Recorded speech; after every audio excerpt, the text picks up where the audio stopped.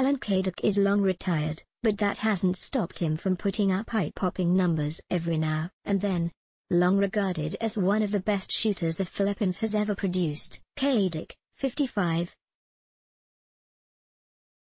once again turned in a vintage performance on Tuesday when he hit 46 three-pointers and scored 142 points in an exhibition game in Candon, Ilocos. Sure, it was no more than a fun game as Caidic himself described it, pitting a Legends side that also had Jerry Codinera, Fail,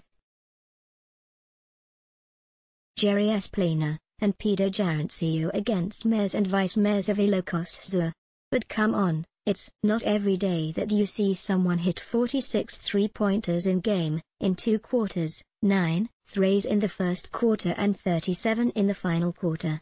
Sina Jerry Esplana at Pedro Ange Nagbayo sa akin, said Caidic, who still owns the PBA record for most three-pointers in a game, of 17 which he set.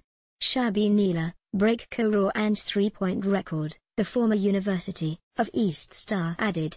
Caidic, who also wowed in an NBA Asia Challenge match back in 2010,